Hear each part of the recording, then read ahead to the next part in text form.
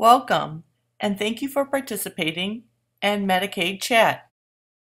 This presentation will explore what Medicaid is, how it is funded and administered, who is eligible for Medicaid, and what services this program covers.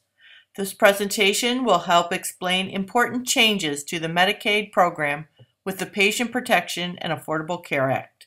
If you have any questions at the end of this video, please ask your facilitators. In 2009, a Michigan family was in serious need of health care.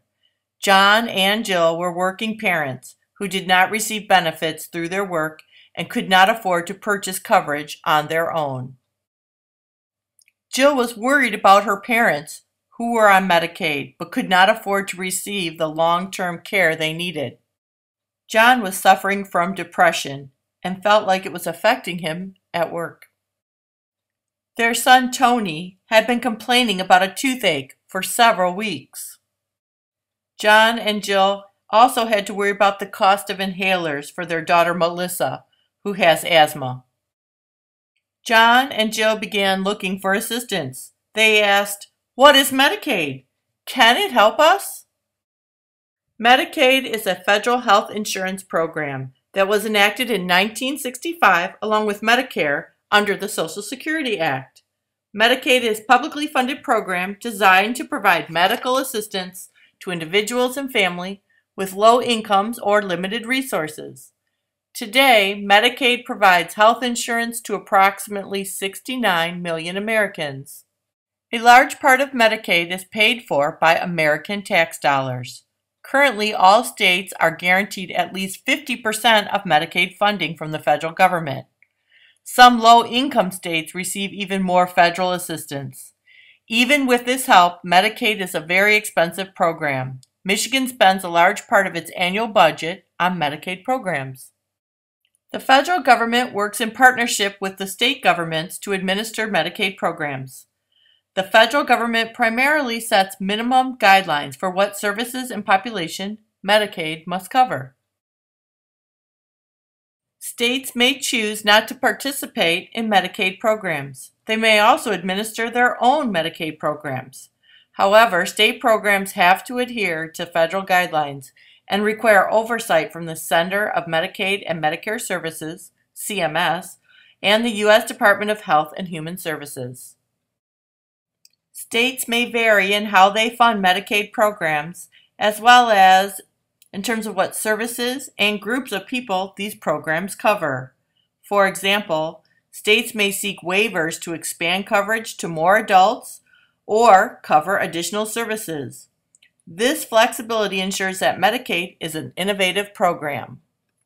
Medicaid programs cover several health care services. State Medicaid programs must cover some mandatory services required by the federal government, and they can also cover additional services.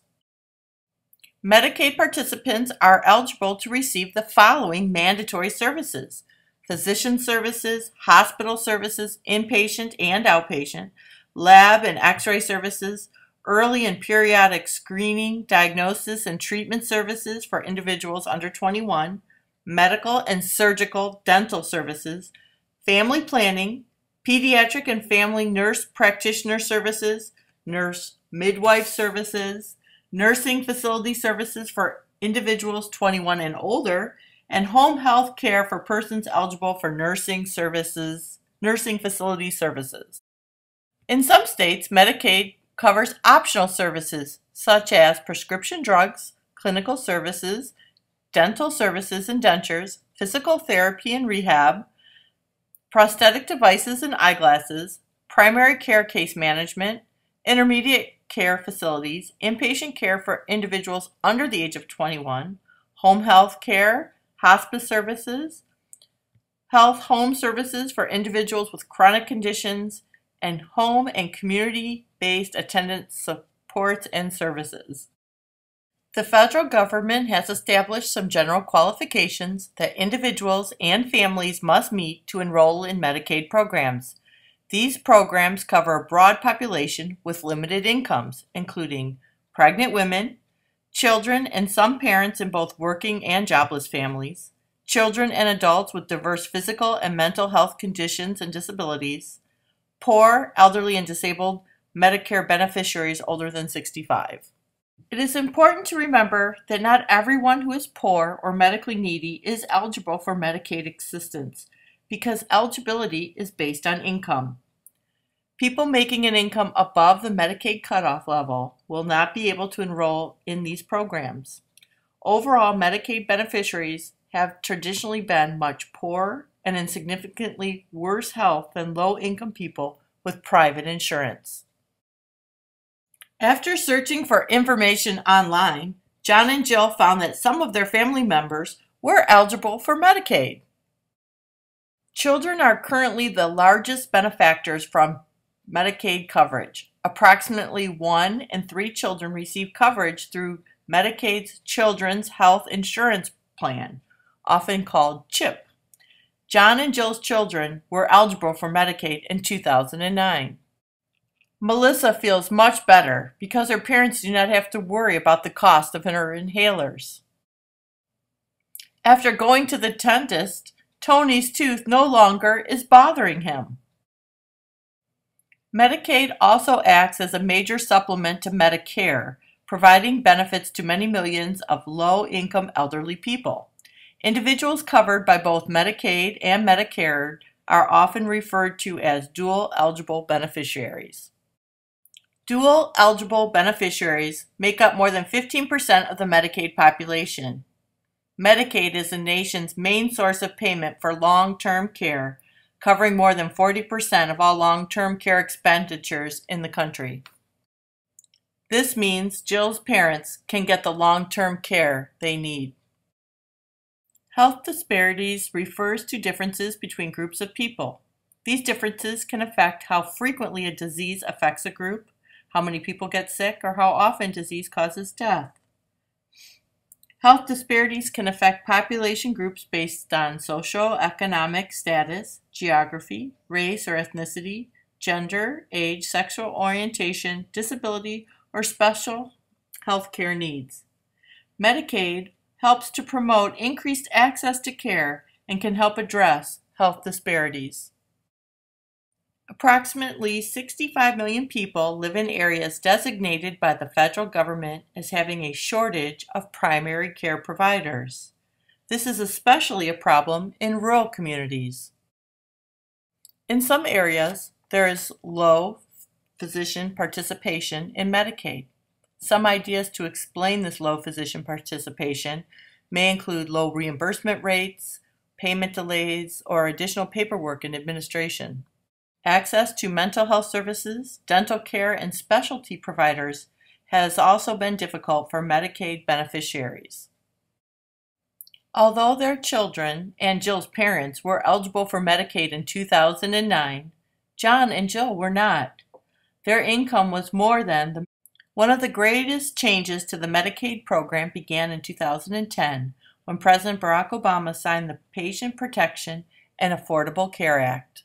The Affordable Care Act gives states the option to expand Medicaid eligibility to adults under the age of 65 with incomes at or below 133% of the federal poverty level. Medicaid expansion under the Affordable Care Act is often called Obamacare. Individuals who wish to apply for health insurance coverage under the ACA can do so through the federal or state marketplaces. Enrollment takes place online by phone, fax, mail, as well as in person. The ACA has strategies to improve the patient access to primary care providers.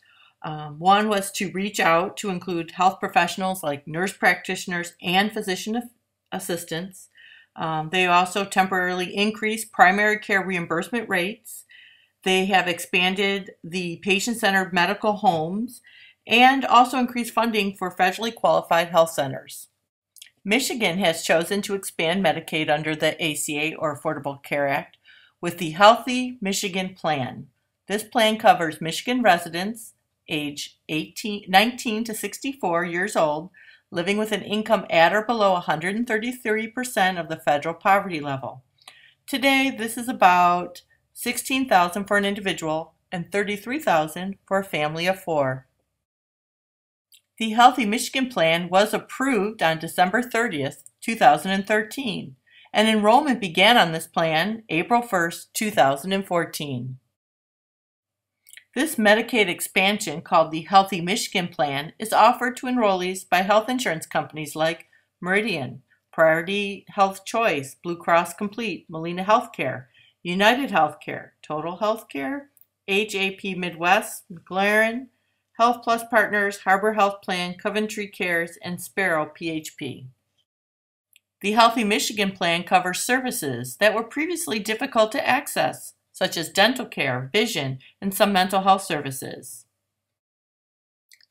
The Healthy Michigan Plan may have co-pays for services and contributions that enrollees pay monthly. All cost sharing is paid into health accounts. Co-pays are payments for healthcare services used by Healthy Michigan Plan enrollees. Co-pays for Healthy Michigan Plan enrollees range from $1 to $3, depending on the service, with non-urgent inpatient hospital stays costing $50. Some types of services and eligible groups of enrollees have no co-pays.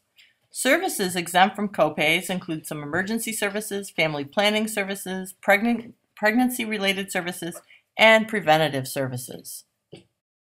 There are also no co-pays for services received through federally qualified health centers, rural health clinics, or tribal health centers. Groups exempt from co-pays include beneficiaries under 21 years of age, individuals residing in nursing facilities, individuals receiving hospice care, Native American Indians, and Native Alaskans. In addition to co-pays, individual beneficiaries making between 100 and 138% of the federal poverty level are also required to make contributions to their health savings account. Contributions may amount to 2% of the enrollee's income. Enrollees can reduce the cost of co-pays and contributions by participating in healthy behaviors. This can include losing weight, quit smoking, and taking other preventative measures. Thanks to Michigan's Medicaid expansion, the Healthy Michigan Plan, John and Jill are eligible for health insurance. John was able to get treated for depression after enrolling in the Healthy Michigan Plan. His performance improves at work and he gets a promotion. Today, you have the ear of decision makers and they're listening to what Medicaid priorities are important to you, your family, and your community.